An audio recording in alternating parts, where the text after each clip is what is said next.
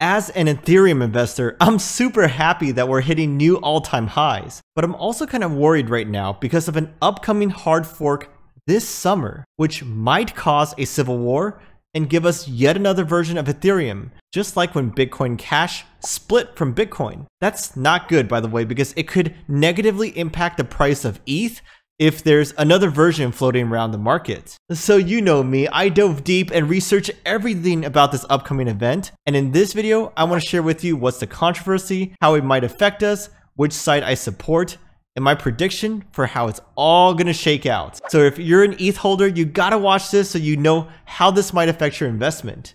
Strap in, my friend, because it's time for the deep dive.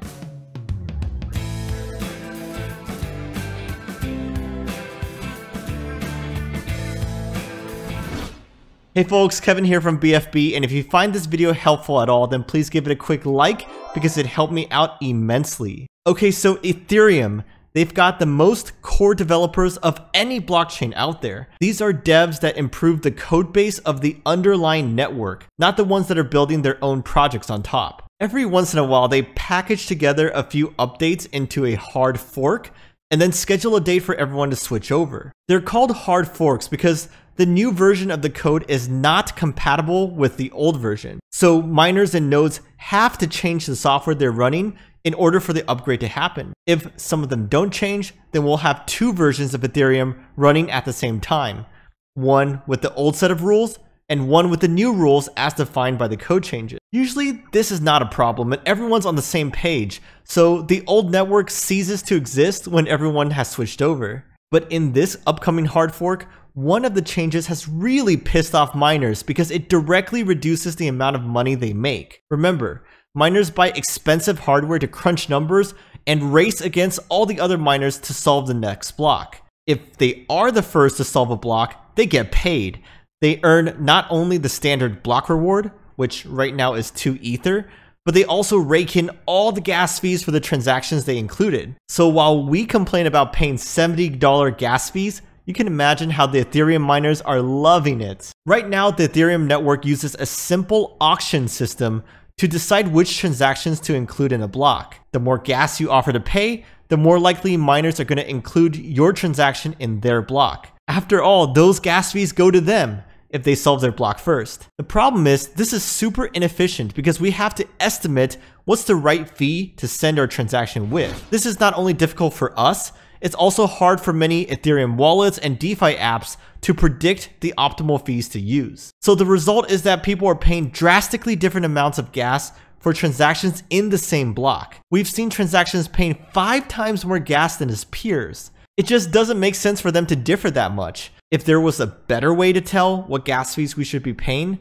the range that we see per block would be much smaller. That's why this controversial solution was proposed, called EIP 1559. Basically, instead of one gas fee, they're proposing 2 fees, a base fee and an inclusion fee. The base fee is set completely by an algorithm, and it changes depending on how congested the network is. But what you gotta know is this: all transactions within a block pay the same base fee. Because the fee changes in a predictable manner, wallets can now accurately choose the gas fees for us, rather than us having that responsibility. The whopper here is that this base fee will be burned rather than go to the miners, which is amazing for holders because it reduces the circulating supply of Ether, but now miners make a lot less money. The inclusion fee is like a tip for miners, but it's optional, only if you want your transaction to go through fast. But even if you tip a very small amount, your transaction is still likely to be processed within the next few blocks because of another change that's part of this EIP, and that's flexible block sizes. Essentially, instead of a fixed block size that limits the number of transactions that can be included,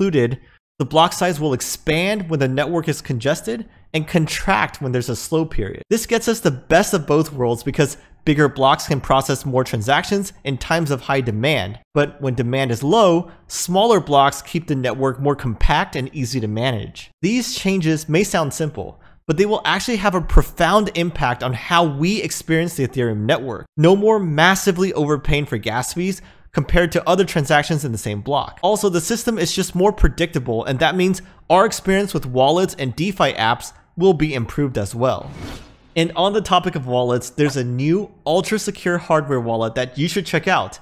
It's called OPOLO, and they're also our sponsors for this video. Their chip has an industry-leading assurance level, which just means that it's super secure. It's been externally audited, and they support over 120 coins plus thousands of tokens. They have mobile and desktop apps currently available, and those are integrated with Changelly in 1inch, so you can easily swap coins straight from your own wallet. Their Kickstarter campaign is live right now, and if you decide to back them, you can get your device at a 47% discount. They do have limited pieces though, and their Kickstarter won't be open forever, so go check them out using my link down below. As for the Ethereum upgrade, it sounds great and everyone's happy, right? Well, definitely not the miners. In the month of February, Ethereum miners reached almost $1.4 billion in total revenue, with almost half of that coming from gas fees. So this change would make them lose a ton of potential revenue. Flexpool, which is one of the smaller mining pools, took it upon themselves to start a campaign against this EIP 1559. Their campaign quickly gained steam because other smaller pools joined them, and then the two biggest pools, Sparkpool and Ethermine, joined as well. Over 60% of the Ethereum network's hash rate now stands against this proposal.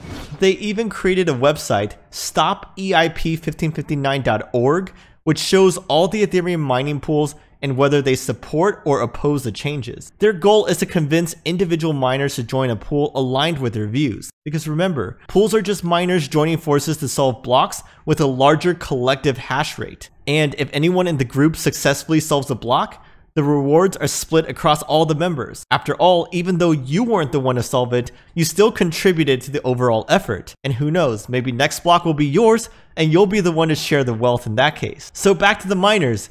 We know that they're pissed off and collectively they hold a lot of power, over 60% of the total network hash rate. This means that they could potentially pull off a 51% attack. They could prevent transactions from going through, and they could also double spend their coins. But is that realistic though? Let's take a look at some of their options and how it might play out. First, they could hold us hostage by threatening to take a scorched earth approach, which means using their hash power to attack the network. We definitely don't want that to happen because it would crash the price of Ether and cripple the network, at least in the short term. But would they really resort to such a drastic action though? I'm not so sure because they hold Ether and they make their money in Ether too. So this approach would damage the bottom line. Also, Ethereum founder Vitalik Buterin said that he's not worried because, quote, if some miners leave, new ones can come. And if miners 51% attack, we'll all move over to proof of stake as soon as possible. Another option is that miners could just keep the old version of the chain running without this upgrade included.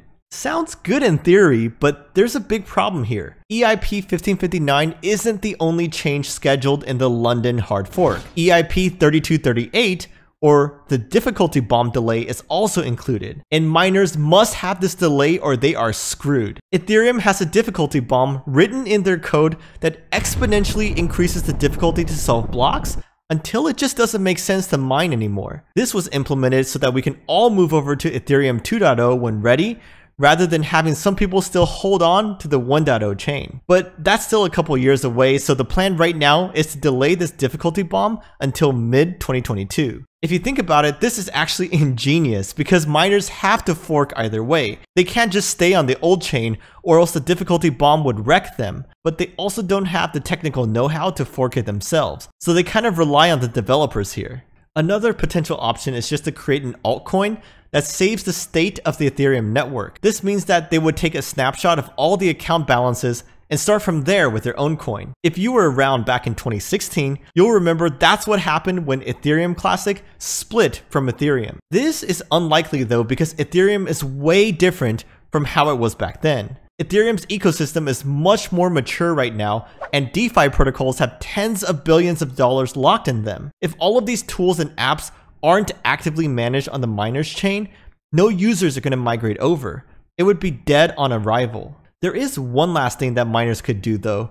They could join the new chain, but manipulate the base fee to stay at 0, so none of the fees would ever be burned. Theoretically, they could do this by only mining blocks that are less than half full. But fortunately, not all miners are on the same page, so the open competition prevents this situation from happening. Let's take a step back and look at this from the miner's point of view. They essentially have 4 options: attack the network, stay on the old chain, create a new coin, or manipulate the fees. None of these really look viable for them. So sorry miners, but you're gonna have to hold your nose and upgrade. All signs point to this fork happening whether or not they want it to. What do I prefer though? Well, as an ETH holder, I love the fee burns because that value starts flowing to us. After all, anything that decreases the supply of Ether is generally good for the price. Ryan Berkman, an Ethereum consultant, points out that this EIP benefits investors by burning millions in daily fees and by reducing selling pressure from the miners. He estimates that this EIP, along with our eventual move to proof of stake, could easily translate to a $20,000 Ether, which, boy, I cannot wait for. Besides holding, I also actively use the Ethereum network and I welcome these changes. It's just gonna make it easier to use, right? More predictable fees and more predictable confirmation times too, which we sorely need right now since the network is super strained from everyone using DeFi and NFT apps. You gotta know though, this EIP does not fix the high fees. It just smooths out the spikes and also limits the number of overpaid transactions. We're ultimately going to have to wait until ETH 2.0 to see those really cheap fees. To be honest, I think miners need to chill out. They'll still be paid through block rewards and miner tips, which won't be that different than what they make currently under normal network conditions. It's just that they won't be able to cash in when the network reaches extreme usage. But in my opinion, we don't owe them any more fees than what's necessary to keep the network running. And on the flip side, they don't have an obligation to keep mining if it's not profitable for them either. So in the end, I think it will all work out, and I was wrong to be worried about a potential civil war. That does not look likely to happen, and we can continue to ride our ETH to new highs as it receives some much needed improvements and us holders get more favorable tokenomics too. What do you think though? Do you side with the miners or do you want this EIP to go through in a few months? Let me know down in the comments below. Next up, I have videos about a physical NFT platform and eComi with their OMI token, which has had a lot of buzz lately. So if you want to watch those, be sure to like this video, subscribe if you haven't already. I'm Kevin from BFB, and I'll catch you on the next one.